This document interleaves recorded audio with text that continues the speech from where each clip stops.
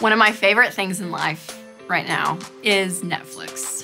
I can binge watch a show. I love documentaries. I just love Netflix. It's a way I can come home after we put the girls down and eat dinner. Winston and I, we love to have a good show, and it's great. So as I was scrolling through Netflix, I saw a documentary that I had heard a lot of people talk about, but I hadn't seen it. It was called Minimalism. So I was like, oh yeah, this would be cool. I'll totally watch this.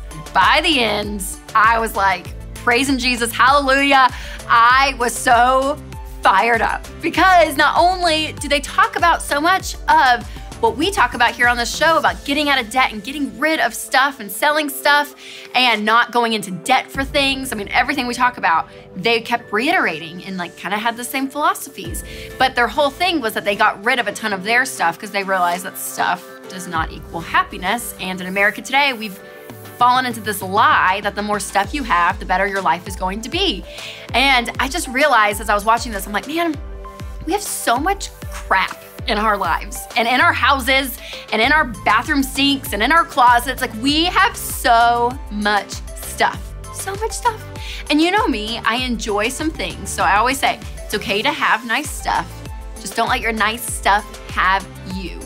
But you walk into the average person's home and it's we just have stuff everywhere. It is unbelievable. And then again, for the average American that goes into debt to buy stuff that we do not need. And I just got so fired up because I was like, who set the standard of living in America? Everyone says you gotta have this style, this lifestyle, this is average, whether it's a 3-car garage or a room for every person. It's just everything is just yeah, this is it, this is what your life should look like. This is the vacations you should take. These are the clothes you should wear. These are the brands that are great. Here's the grocery stores you should shop at. This is what's average.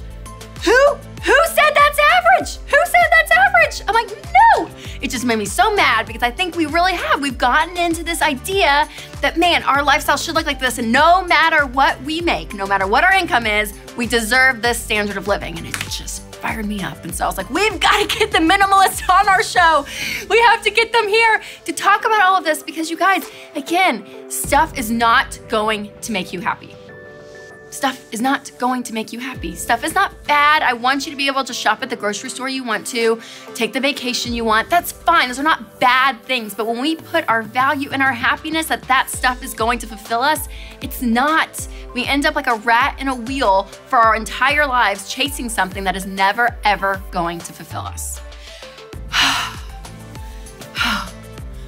Are you mad too? I hope you're mad. I hope you're just you know what? I need to get rid of some crap in my house. So the money challenge for this episode is when this show is over, I want you to look around your house and I want you to start small, but get rid of one thing.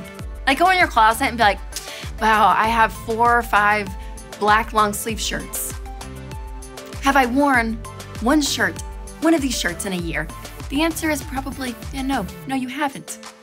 Get rid of it, sell it, give it away. I don't care what you do with it. Get rid of one thing. Because when you start to purge a little bit, it's oh wow, I did this. I went into my closet and I did this. I went and I looked, I was like, okay.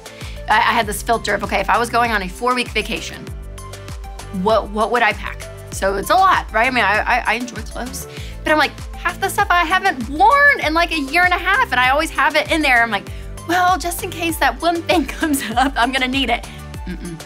I chucked all that clothes and it felt so good to purge. It felt so good.